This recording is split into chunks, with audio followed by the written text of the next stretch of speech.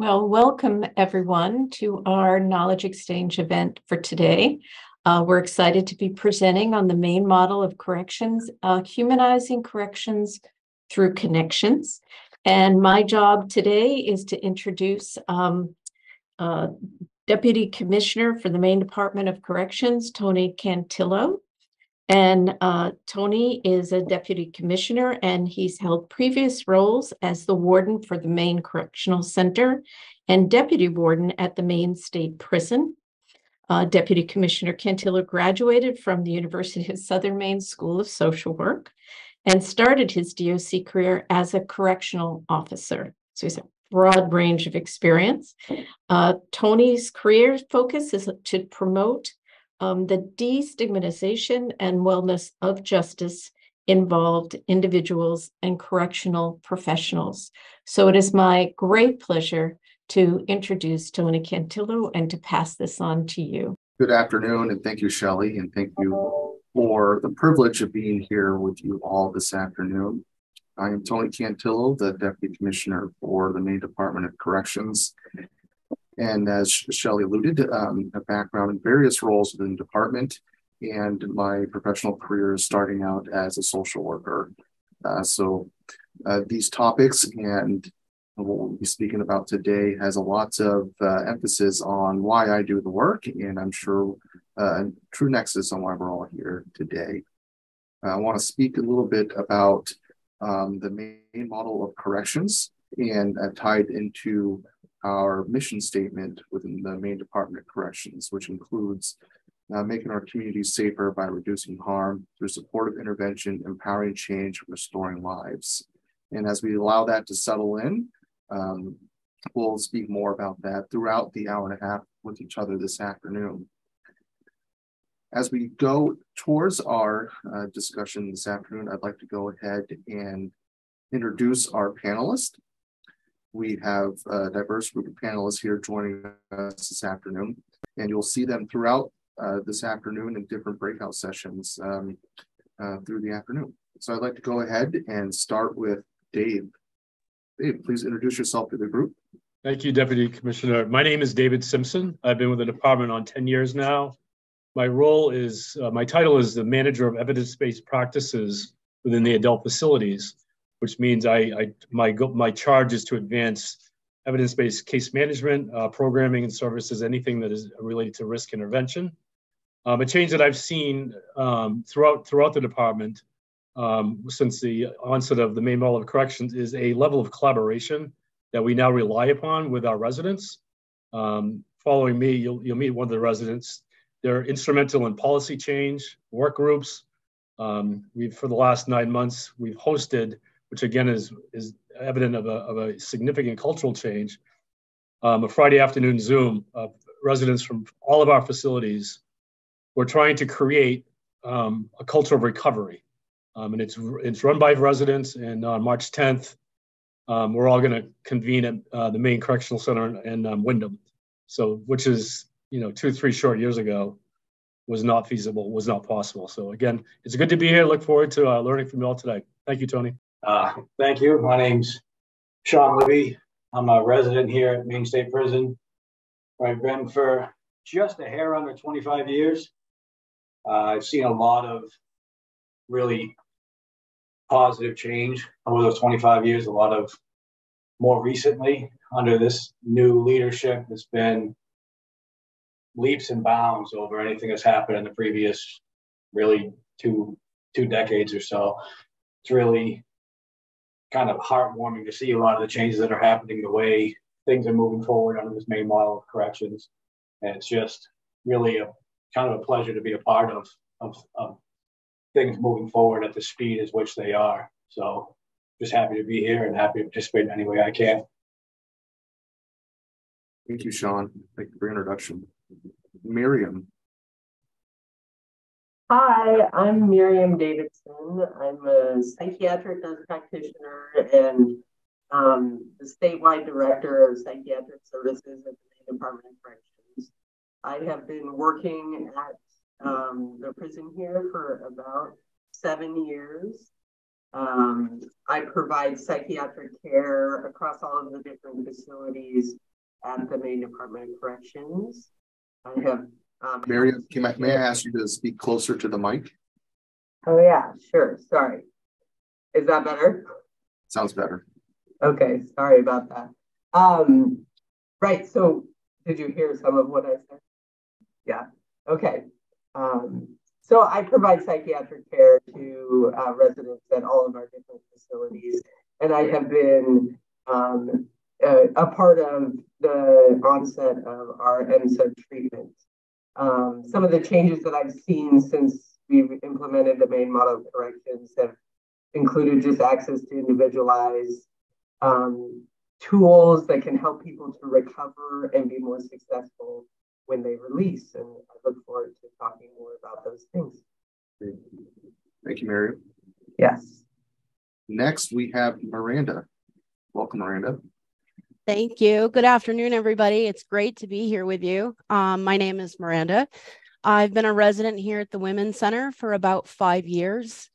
And I must attest to that in those 5 years, it's night and day of what it was when I first got here. And it's just an environment that humanizes, and it fosters big change and education and recovery. And it's putting good citizens back into the community.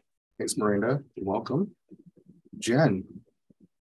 Good afternoon. I'm excited to be here. I am only 6 months into my time with Maine DOC, and just taken on the regional medical director, overseeing our medical care of our residents across the state.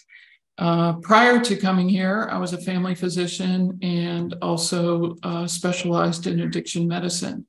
So I never really saw the before the changes to the Maine model that we're using now. But I can tell you that those changes that have taken place and the way we approach care, including substance use disorder, is one of the reasons why I took this job. And I feel that it gives an opportunity for individuals to get the care for the chronic disease that they need, so that they can be more successful and a whole being. So I'm very excited to be part of this today. Thank you. Thank you, Jen.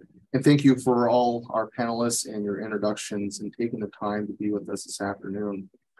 As we transition into our next topic, I want to bring to attention a little bit more about what the Maine Model of Corrections is. As I mentioned earlier, in front of us is our mission statement. Maine Model of Corrections really went through a journey a few years ago, which started with an implementation of our new mission statement, which is before us today.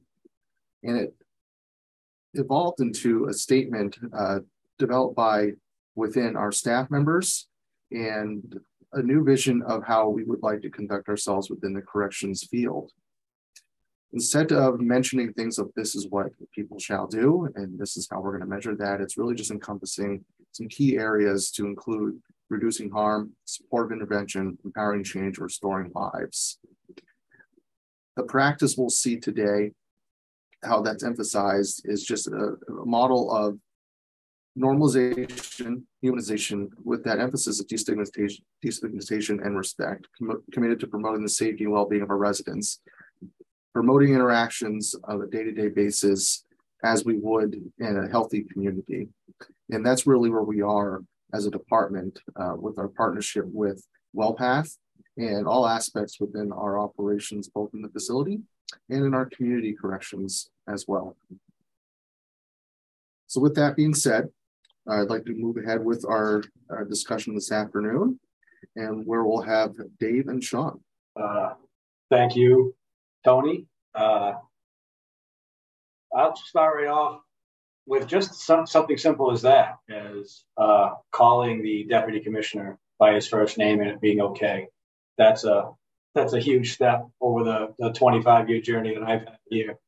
When I first came in, I was at Thomaston, in the old, it was the old prison. It was dated back to the 1800s. It was one of those movie settings you would see with all bars. But it was just a completely different environment. Back then, the whole separation of staff and residents wasn't just something that residents felt like you don't go talk to the cops. It was staff felt the same way. It's like there was no interaction, no kind of humanizing. It was just they were there to do the job of keeping us in line. And that was kind of the way it was. They were separated. You didn't deal with them a lot. You went into your living areas. They were separated in certain little cubicles.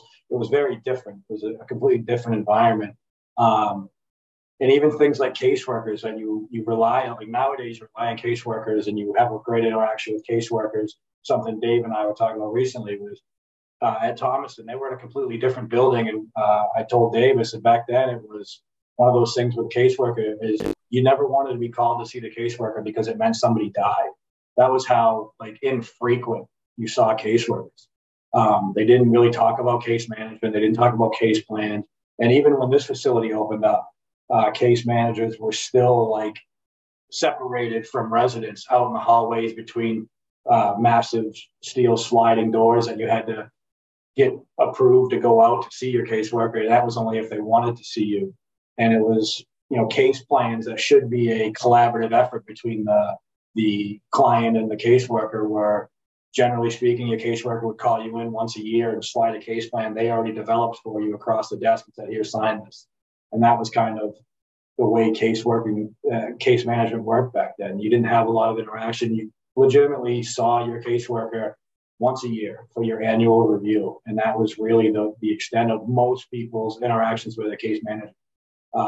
And to see what it is today, where case managers work in the pods where people live, interact with them on a daily basis, check in with people, have conversations, ask people what they want in their case plan, what they would like to see done, what they would like to see, what they would like to accomplish in their time, and constant kind of follow-ups and see how they're doing with that is a complete departure from where it used to be. And it's something Dave and I talked about. I don't know if Dave wanted to touch on that at all. I appreciate that, Sean. Great job. I love interacting with you. Yeah, my introduction really into the facilities. I work out of central office, started around 8 years ago when a former deputy commissioner asked me to go assess our case management practices, which I was eager to do. And I started here at the Maine State Prison. And one of my first takeaways is when I came in, my approach was going to be talk to staff, case managers, unit managers, and residents, who at the time were not residents. They were inmates. We spoke to them by their last name. And I was in a housing unit here talking to a caseworker, and I went out into the day room to try to engage any resident, and they would not speak to me. They wouldn't come near me. If I went near a table, they'd disperse, which was curious to me because I did not understand the culture. I didn't know any of the norms. But slowly and surely, after a while, I was able to engage one person who then kind of the word got out, it's okay to talk to him. That I wasn't the cop, that I was really here to try to see if we could improve their lives, how they were living their lives inside the facilities. We did that across the department. It took about 6 months to come up with an assessment and really a working plan on how do we improve on our effective case management. So it's really nice to hear Sean reflect on to where it really started, some 25 years ago, to where it is today, where we rely on the clients to express, their assessed needs and also where do they want to be, to support them in their journey across the department into the reentry phase. One thing I wanted to talk just briefly about the before and after examples. That's the before. That's an exercise in polarity where I couldn't get a resident to speak to me. And I think it was, Tony may know this better than I think it was the summer of 21 when down at Maine Correctional Center in Wyndham, they opened one walk in one dorm, our normalization walk, which is really the main model of corrections. At first, we're going to do this. We're going to change the way these gentlemen live. And I walked in and I was with two staff from the Maine State Prison. And I walked down to the normalization walk because people wanted to see what it was. What does this look like? What are components of this look like? And when I walked down there was a resident. This was right after the Language Matters initiative. So a resident looked at me and yelled at me, Dave, and he came up to me and he gave me a bear hug. And I looked up and behind the resident was a camera. And I'm like, okay, at least I'm on camera. And I immediately accepted we sat down and I texted my boss, Ryan Thornell at the time. I said, Ryan, you need to know this just happened. And I was self-reporting in many, many ways. There was a boundary that was always very, very, very steadfast. And fondly, I remember Ryan's response, which represents the shift. And his response that day was, yeah, that's how sometimes people greet each other. That's totally normal, which even today, I appreciate that. I sit in Sean's housing unit frequently. I have meals with them. I always feel welcome. They make me laugh. They make me think. Sean was very, very influential in a lot of his peers on several of our policy changes, which have been shifted to meet the residents' needs through the residents' eyes and voice. So it's really that collaboration, which, not many years ago, and I've not been here for, a great length of time, I've seen a shift from us versus them to us and we. And clearly things move forward much quicker when we can partner with the residents, the experts of incarceration. Sean, I'm going to bounce it back to you because I'm sure I hope something I said might have triggered a thought you'd like to share as well. Well, yeah, it kind of goes back to it's not just the case management, it's the staff in general. That disconnect that was there early on, that really was there. And I'm not going to lie, there's still work to be done. It still needs, but to how it is now, the training, how staff interacts on a regular basis with residents is a completely different thing. It used to be a complete separation. You didn't, there was that old school rule. If you went to go talk to an officer, you brought somebody with you so that they could vouch for the fact that you weren't telling on somebody, and staff didn't really feel comfortable having a lot of those interactions because there was that thought that if a resident was interacting with you as a staff person, it was only to manipulate or to try to distract you from something else happening. And that's completely changed over on its head too, 180 degrees, where staff is now encouraged to interact with residents on a daily basis and get that kind of similar to the case management side of things, just kind of interact, see how they're doing, what their day is, and really seeing how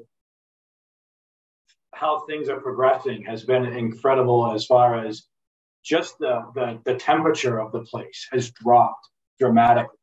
And like Dave said, sitting down with staff and having conversations and having coffee and actually doing what is normal in treating people like human beings, whether it's staff treating residents or residents treating staff, as just another human being who wants to see them do well, who staff want to see residents do well, and residents want to see staff come in and enjoy their time here and enjoy their day here and not take a lot of negativity home with them is a big part of it as well.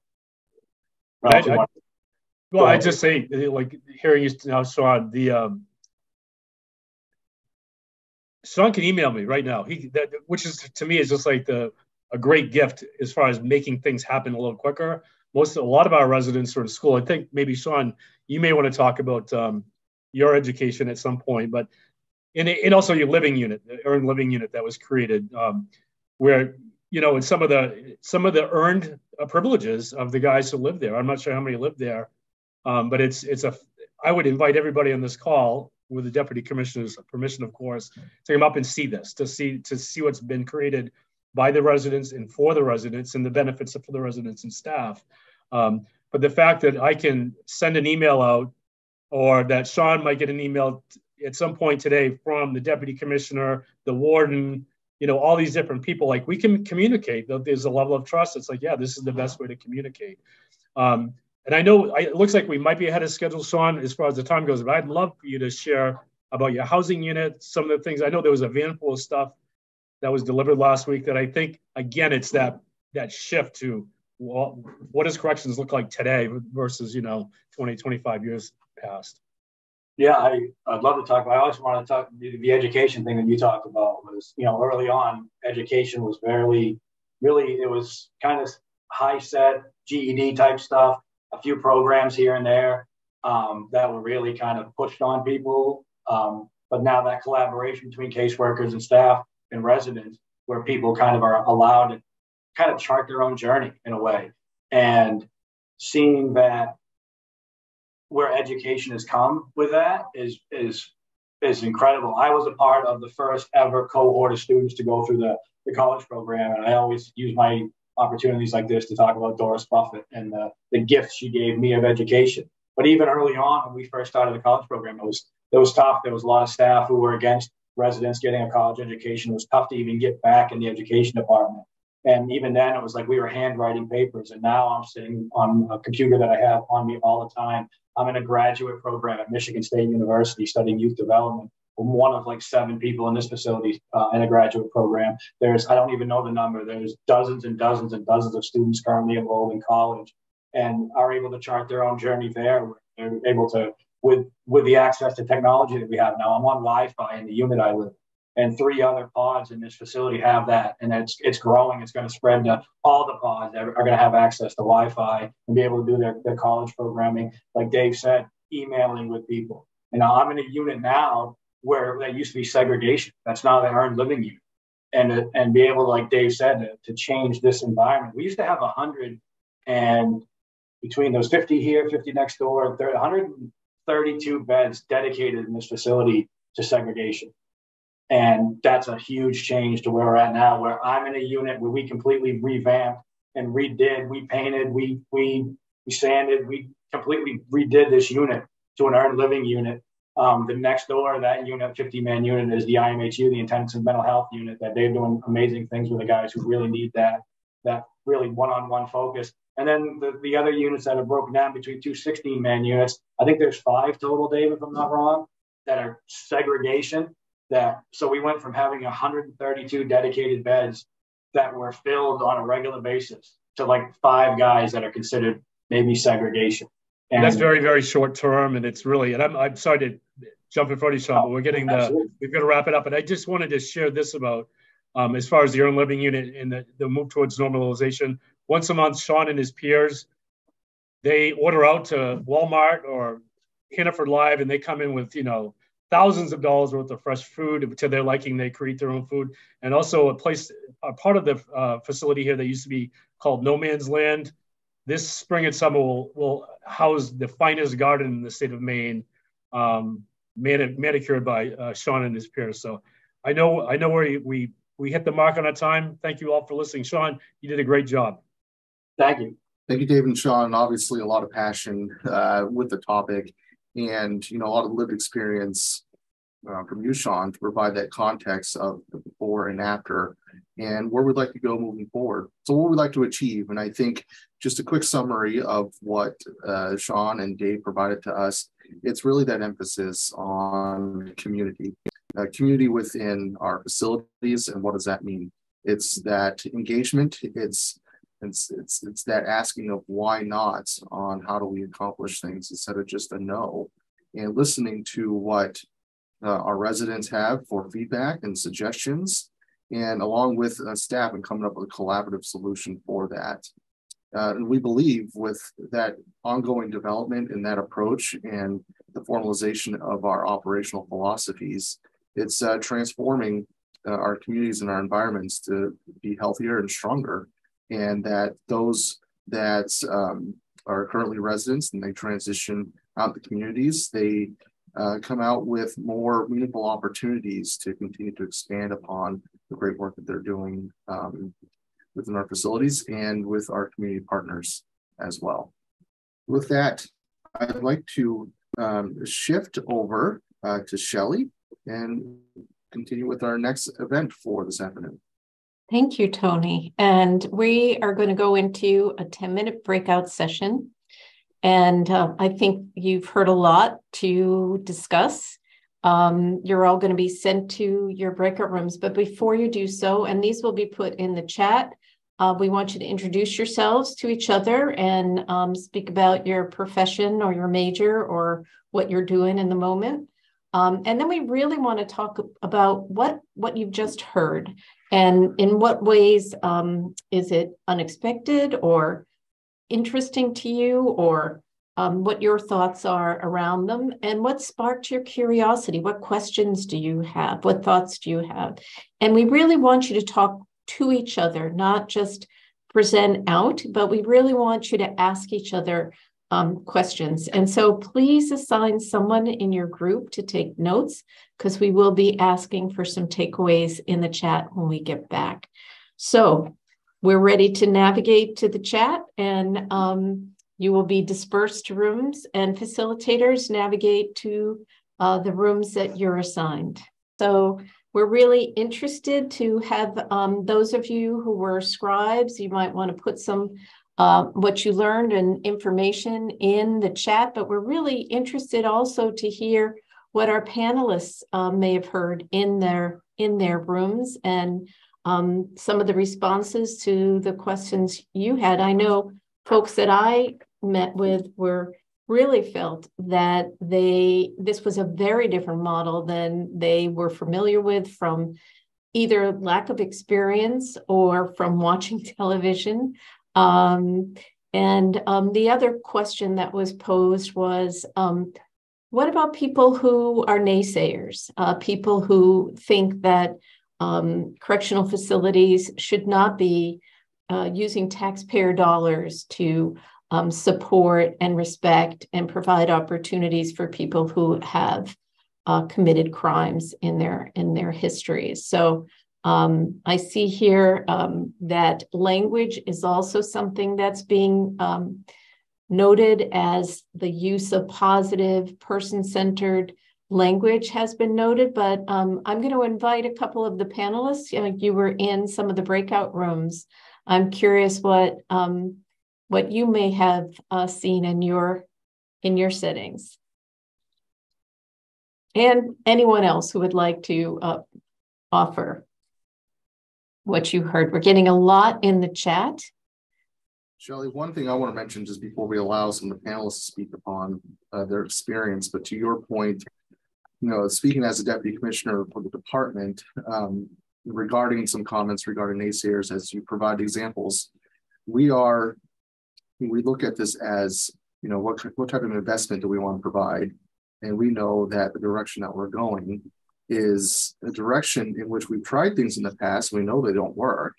And so spending, our investment in a different way, because one of the topics that we brought up in our group was, in the Department of Corrections, we have the ability to answer the question of what kind of neighbor do you want? And so we take that, wholeheartedly. And so with that, we have the opportunity to answer that question and make choices of our investments within that. So I love the terminology of investment, and I think Tricia Mason in our group spoke about the concept of everyone being a citizen and wanting everyone to be a good citizen. So it's incredibly powerful. So I'd like to follow up with that again. If any of our panelists would like to comment, I want to have the floor open for you. We have a question here from Jessica. We are curious how they are able to make such drastic changes over such a short period of time. And Tony, I'm sure it wasn't a short period of time that you've been working on this, but how did it happen? How did you get people to come together? We talk a lot about collaborative decision-making and working, having a common vision, and often it's really hard to get to that common vision. So tell us about your process. That process included many of the themes that our panelists brought up. It was really the collaborative approach. It's the spirit of finding ways on how we can do things instead of just allowing, previous barriers to get in the way. And we also understood that it takes not just the staff members with the Maine Department of Corrections, but also our residents. They are part of the community that we work within as well. And so with that vision and taking, a deliberate step towards, what we call the Maine Model Corrections, as I mentioned, as our operational philosophy, and subscribing to that, but knowing that that will continue to grow and that'll continue to evolve into what we find as new opportunities, new challenges, and areas for where we can expand upon that. Great, thank you for that. I'd like to jump into around the whole shift and the progress over time. I mean, from my perspective, it's about leadership. That we have clear leadership in the DOC. It didn't happen overnight, and there were many times any DOC staff on this would say we stubbed our toe. It's like, well, that didn't work, and we just didn't, fold our tents and give up. It's like, okay, let's try something different. But the truth of it all is the naysayers, that it's like the balance is shifting substantially. That at the end of the day, when we have communities of people that we work with to support, and there's like it's a much more rewarding day at work, right? We're engaging with people, we're trying to support people versus standing back and constantly correcting. It's just supporting and guiding the process of change for folks it's very rewarding work. But I wanted to bring it back to the leadership of Commissioner Liberty, Tony Cantillo, the wardens, where it's like, we're going to do this. Sometimes it's going to be hard work, but we're not going to give up. And here we are years into it, and we've advanced. And I let's do this again in a year, see where we're at then. So what I'm hearing is it's mutual and it goes both ways. It's beneficial and for the residents and for the people who are working there. Sean, I saw you. Are you ready? Did you want to comment? Yeah, I just wanted, that's the collaborative kind of way things work nowadays is a huge part of, I think, where we got to where we're at right now, because it used to be, I know here at this facility, wardens would walk around with like a security detail and you couldn't even get a chance to talk to them. And now wardens walk around alone and have conversations with people and seek people's kind of insights into things that they might be thinking about implementing or doing, and they want feedback from residents. Being able to have conversations with Tony and still, call him Tony, like I said earlier, but like having those conversations with him and having him reaching out to people and wanting to get feedback, that was never a thing. And that's a big reason that I think we got where we're at. I wanted to touch on like the naysayer thing. We talked about it a little bit in our breakout group. Was, even with the college thing, we talked about, it was brought up recently that the national recidivism rate is around 65 to 70%, meaning 65 to 70% of people who get out of prison return within 3 years or so. And for the college program here, of the 100 plus graduates, the recidivism rate is 5%. So that's a tremendous drop in the amount of new crimes, new victims, new costs to the community. And that's, a huge difference in the amount of people returning to society better prepared to be upstanding, productive members. So, thinking that we shouldn't be doing some of the things that we're doing, the old way doesn't work. So having the leadership we have now who is willing to look at it and say we have to figure something out, and looking at places like Norway where some of this stuff is coming from, where they have far lower recidivism rates and their prisons are doing things that we're striving for and already accomplishing in some ways. So having that leadership is key, and the new way definitely seems to work better for what the product we're trying to put out to society. Thank you, Sean. We have a question here from our Facebook Live that I want to put out there. How can we best support residents specifically at WCC, which I'm assuming is Wyndham? But what are specifics about ways to support residents? I just want to touch on Tony's piece a little bit, the investment part. When you're investing in these people who society has deemed otherwise dysfunctional, malfunctional, whatever you want to use, investing in education, it doesn't just provide us with something that we can do when we get out. It's also an investment in hope. It's an investment in my self-esteem.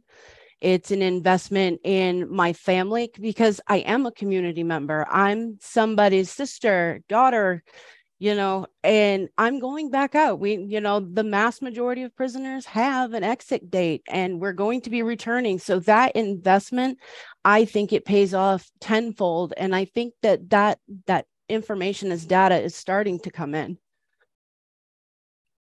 Rand, I love that quote, an investment in hope. I think that is so incredibly powerful. Thank you for that. And I'd love to see people comment on that in the chat as well.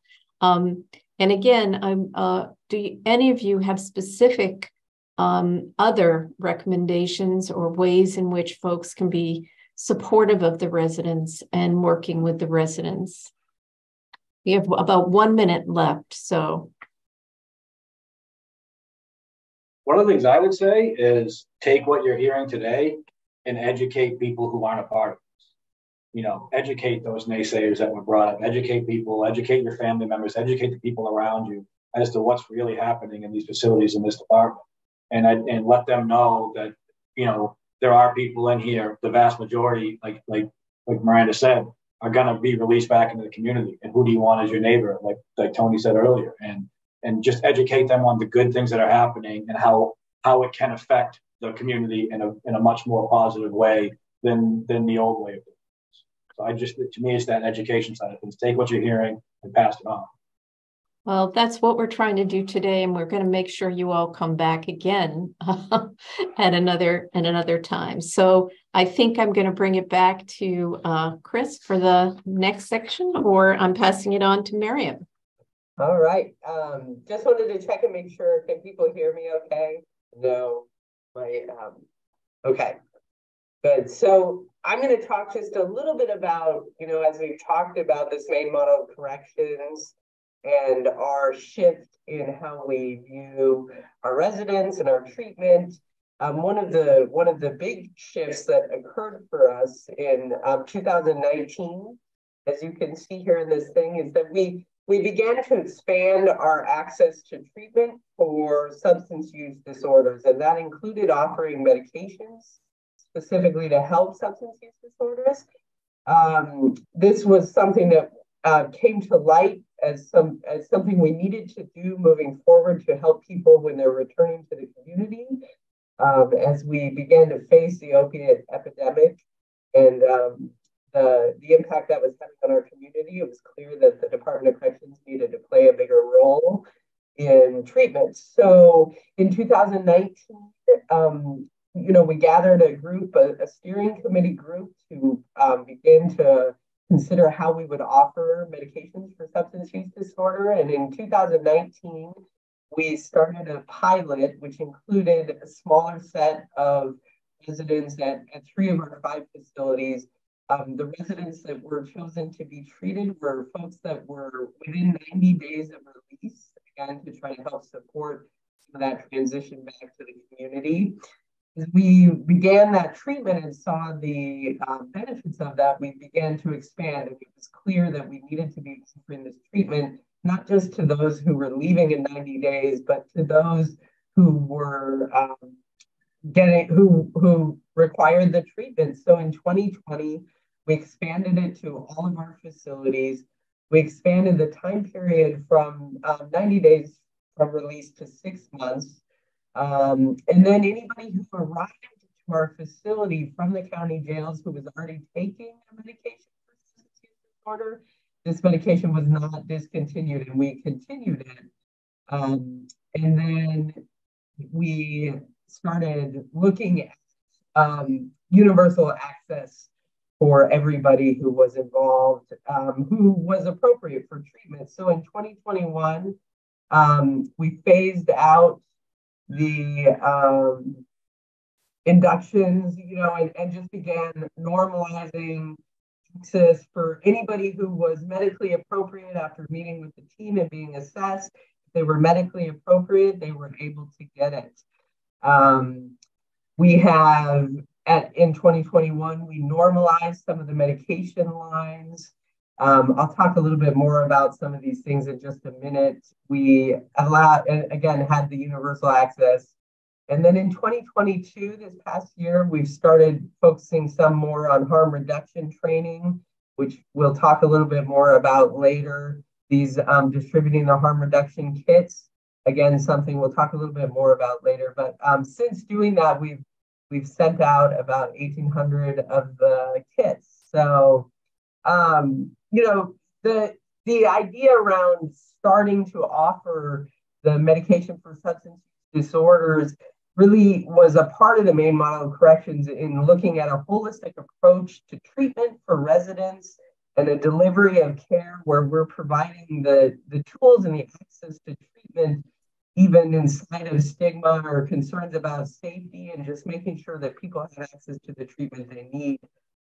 This required a collaboration between security and medical. So the medical team helps offer the medication, and the security team helps us to manage the medication safely, because if the medication is misused or given to somebody who doesn't really need it, it can cause some issues. So it does require some monitoring, and partnering together between the medical team and the correctional team really is what allowed us to be able to begin providing this treatment safely across the facilities.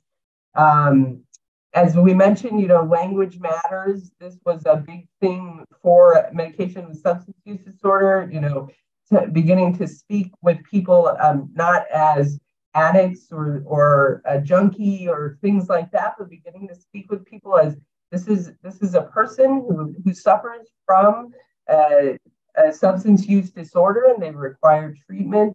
We talked a little bit in our breakout group about how the change from convict to inmate to prisoner to offender to now resident, you can sort of see the progression along of how we're trying to identify that we're working with people who need treatment, and just destigmatizing, humanizing things.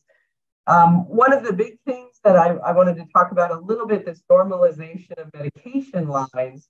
So when we first started the program, which mostly we offer 3 different types of medication, which we'll talk a little bit about. But one of the medications, or the Suboxone, is a medication that's used that requires some monitoring. And when we first started it, it was very sort of militaristic almost. You had to get your medication and sit down at a table and put your hands on the table, and you couldn't move or talk for 15 minutes just to make sure that you didn't, give the medication away, and people were sort of separated out. And so it was really not a very holistic sort of patient-centered way of doing it. So we began to say, well, let's normalize the treatment and offer it like any other medication. When you go up to the medication window and you get your medication for high blood pressure or for a headache, you also get your medication for your substance use disorder. People aren't required to sit and stay. We do a mouth check really quick when somebody comes, and then they go back to their room, and you trust that the person is taking the medication like it's prescribed. So those are, and then the last thing I would talk about just a little bit is our better outcomes for those who are releasing, to help people to get to be more successful when they get out. When somebody releases to the community, it's a really high risk time for overdose and relapse. And so these are times when we're really looking to try to make sure people have treatment, they have follow-up appointments.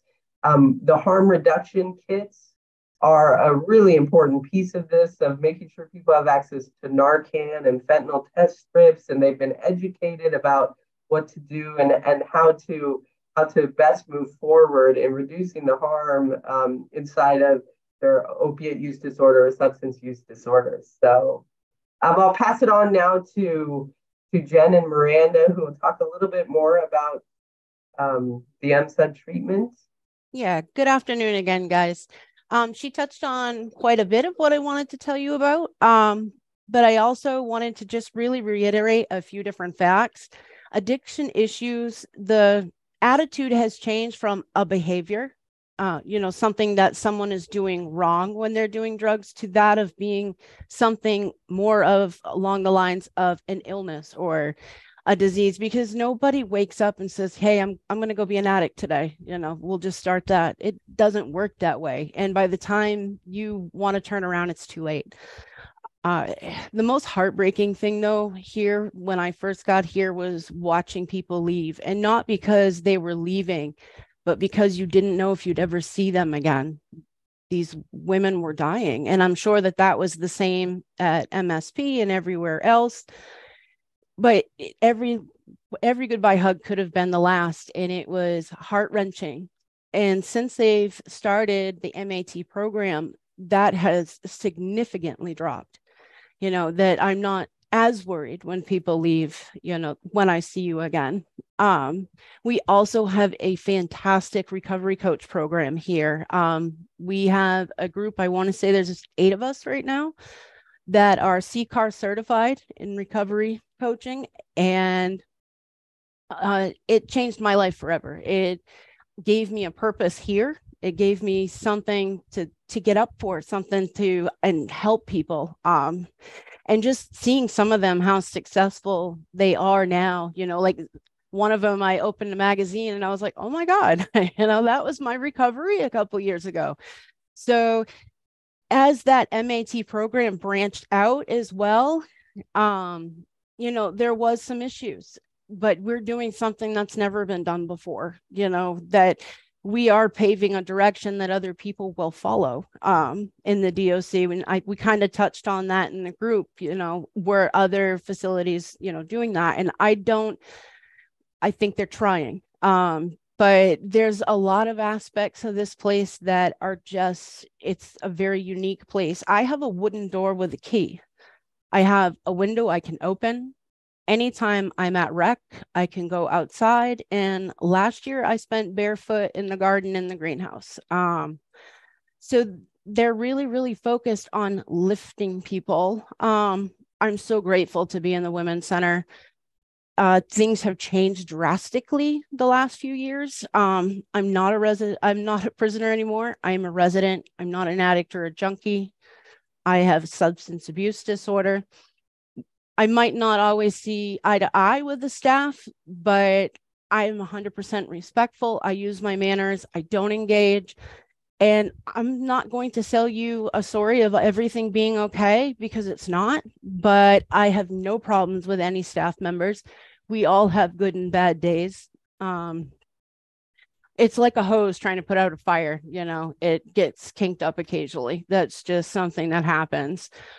As a community, we're now working together side by side with staff to make the MAT program a safe thing for everybody, because not everyone here is on MAT. Not everyone here has a addiction past or any, relation to it. So we're a small community and we have to really encompass so many different variables, because there's people here with addiction issues. There's women here with eating disorders, mental illness, anxiety, depression. And to have all of those personality types in one place is very challenging. And I would like to say that the DOC does work very hard to accommodate those things. I'm also, and Dave spoke about this earlier, I'm a representative for my facility in a committee called the Resident Recovery Steering Committee. We are working on building a sustainable model of recovery throughout the DOC. And it's going to work the same for every facility, but it's also going to be flexible enough to adapt to those unique needs. We also plan to create, write, and advocate for new policies dedicated to recovery, and we're getting together on the 10th, which is something that is not done. Men and women are not, we don't sit in the same room and work together. So we're setting new precedents all the time. And it seems like things are changing so fast, because the people are just so responsive to it. That you can change something and we're just soaking it up. And that's allowing us to really, evolve at the rate that we are. In education, I cannot speak enough on education. I believe it's the doorway that leads you out of here and never back.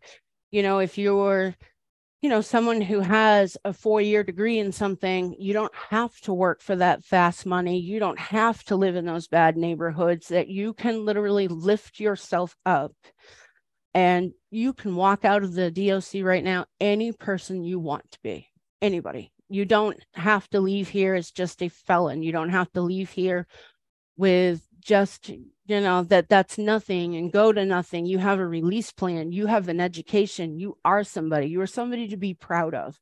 And I think instilling that pride and that hope in people is just, I can't even describe it. it's working. That's my bottom line, is it's working. It might not be perfect all the time, but it's working. We're working together to fix what isn't. And I see just a very bright future for the DOC because I am on the first name basis with a lot of staff members.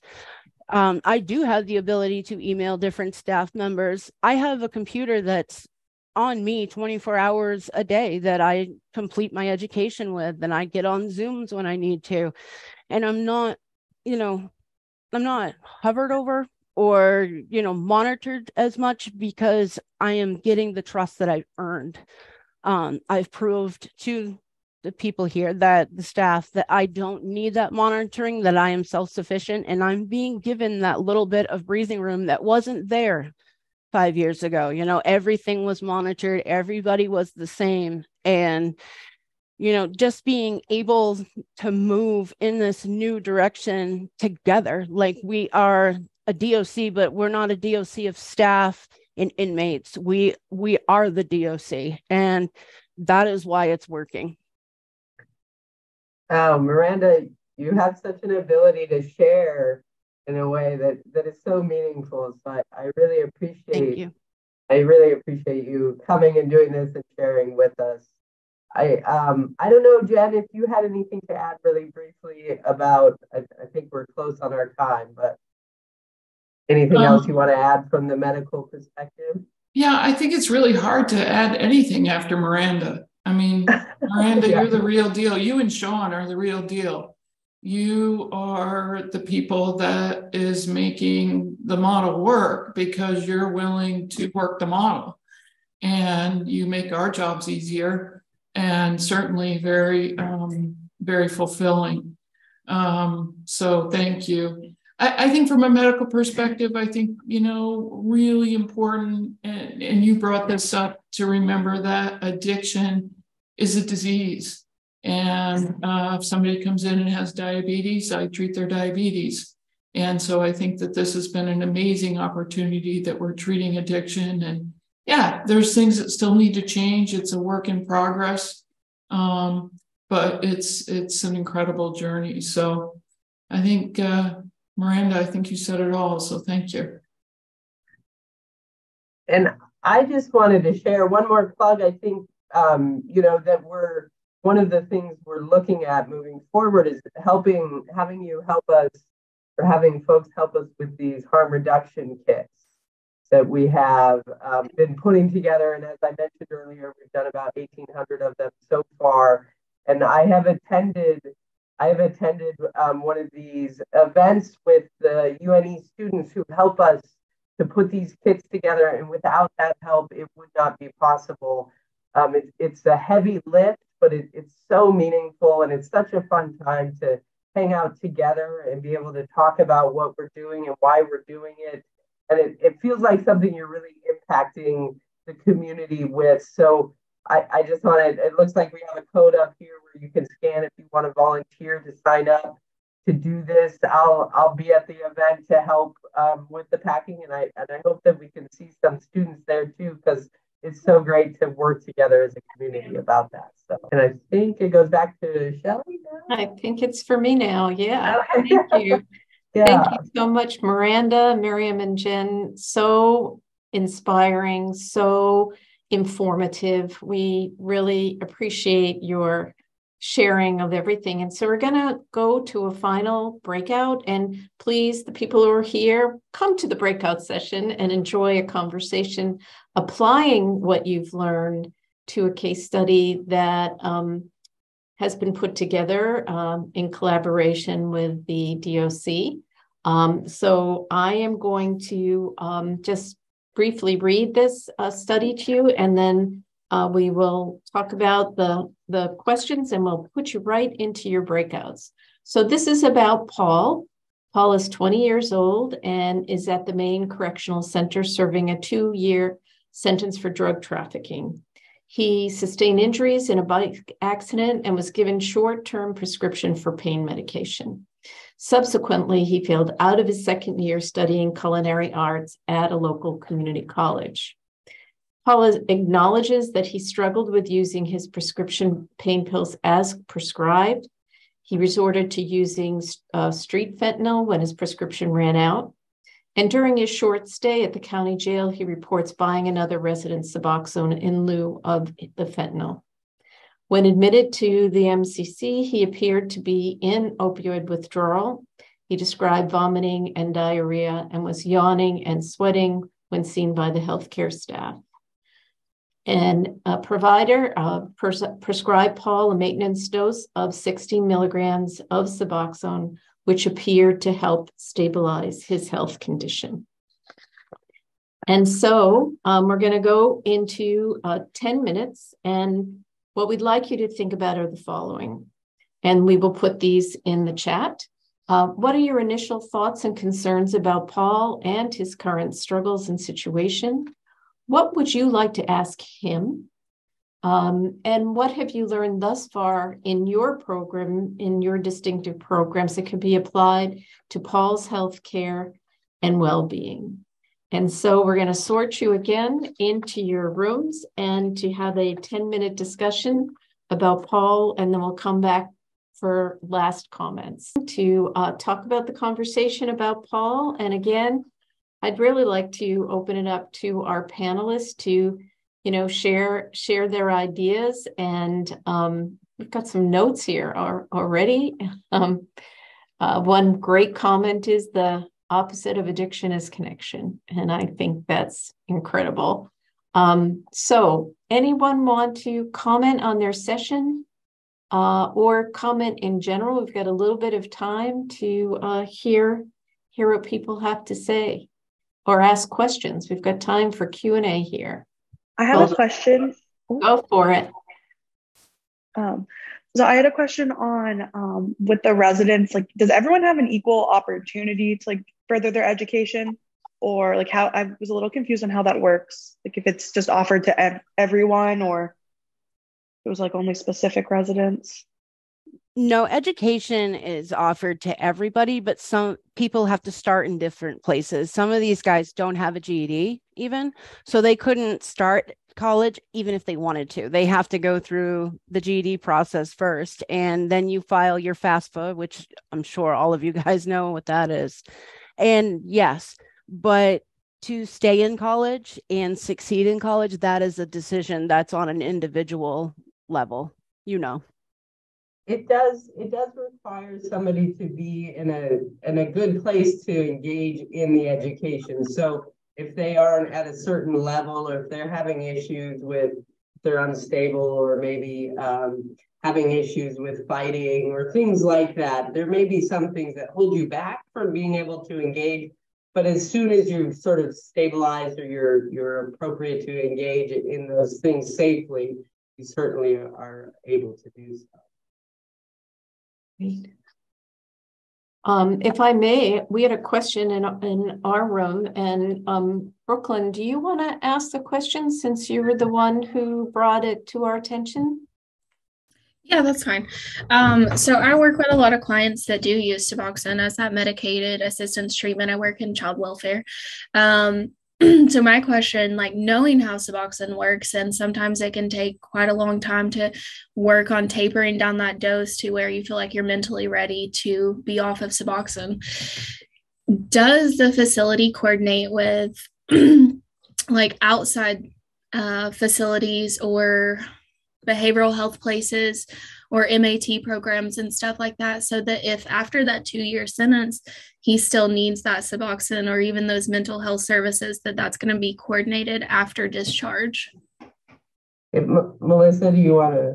I was going to say. Is that okay for me to talk to that? Yeah. I'm not a panelist, but yeah. So we work extensively with community organizations to set people up.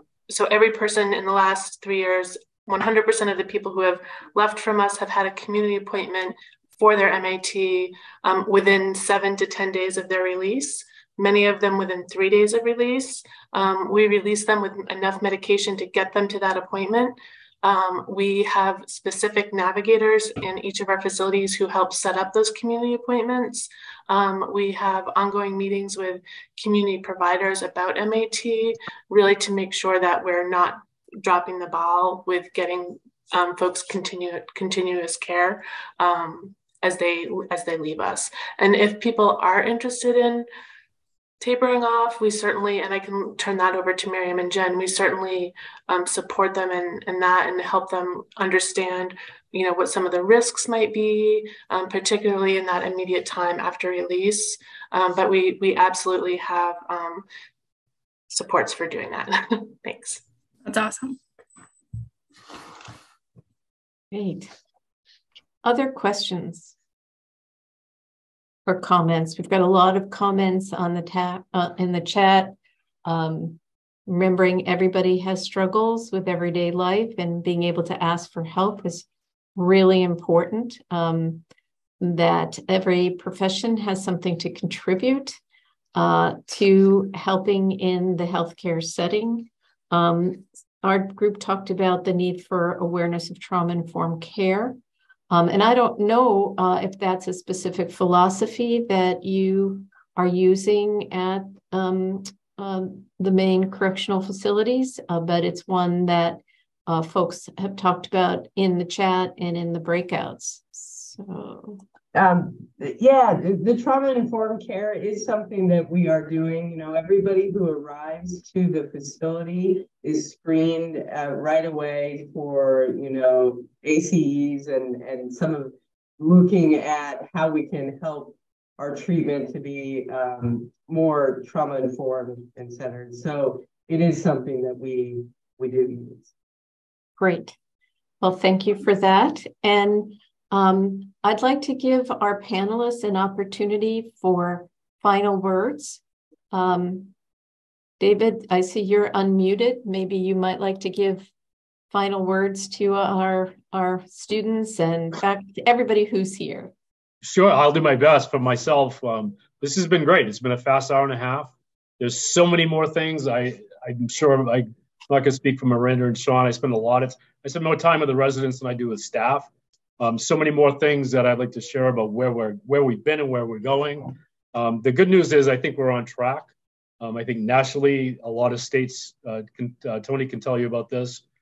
They come in to see how we do it. What are you doing and how are you doing it? We're building a sustainable change. We're changing corrections. We're transforming lives. And I can honestly, I don't think that, knowing the person that I was when I first came to DOC, if we hadn't made this shift, I'm not so sure how long I would have lasted. The whole concept of treating people as human beings and valuing them as human beings, what a concept! And that's the direction we're going. So I'm pleased with so many people here today. I hope we do this again soon, and I hope this was a value-added afternoon for you all. Thank you. Thank you, Sean. Would you like to say a few words, and then we'll have Miranda close us out? Yeah, I just want to kind of echo what Dave said. Just thanks for the opportunity to be here and kind of share what is going on here, just to better educate some of you all, and hopefully that can sprinkle out in the community of kind of the really good things that are happening. And just we talked about it in our breakout groups. One of the things we talked about was the reduce in segregation. Like, I live in the earned living unit that we discussed a little bit. We have an oven and refrigerators, and we get groceries and we're able to cook food as a group. But this used to be segregation. Next door used to be segregation. That's the IMHU, the Intensive Mental Health Unit. They do a lot of really good things with people over there that really need that more focused care. We used to have 132 beds dedicated to segregation. And now we have 32 total beds that are dedicated to segregation, but only right now, like 5 are actually being used, and it's very short term. So just that drop, and I can't remember, Tony might be able to say it. It's something the warden and the commissioner talk about a lot, that within a couple of years ago, the number of assaults on staff was like 80 something in a year. And last year in 2022, it was down to like 5. So just the way, those types of things, the environment that we're creating here at the other facilities, where it's a lot more of a community focused approach to how everybody deals with each other. And it's something that, like Dave talked about, that we see in our unit a lot. We're getting a lot of people coming in from other facilities in other states to come in and get some ideas on how they can progress their departments to kind of match what we're doing. So it's just like Dave said, I could spend another hour and a half talking about some of the really good things that are going on. So I just appreciate the time and wrap it up, Miranda. Yeah. Final words. Get the last minute here, Miranda.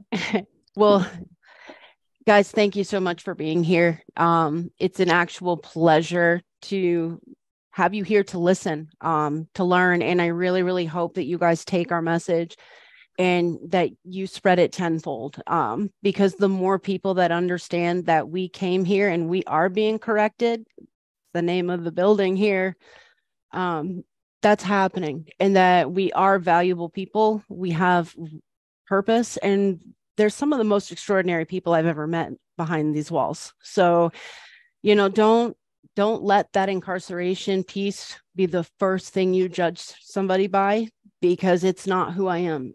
This is a chapter in my life, but it won't be the last chapter of my life. Just thank you all for being here. And as far as Dave and the RRSC committee that I spoke to you guys about, just thought you would know, and Dave loves this story. It was started by one resident and one letter to the deputy commissioner. And look where we are. Thank you so much. Before we close out, I want to give a big shout out to Melissa Caminiti, who really helped us develop this program for today, and everybody who's been involved. And if you want to keep the conversation going, next Wednesday at the same time, we're going to be hosting an in-person conversation cafe to follow up on everything we've learned today from our panelists. Thank you all very, very much. And please submit your attendance for those of you who are still here. So thank you all, and have a great day.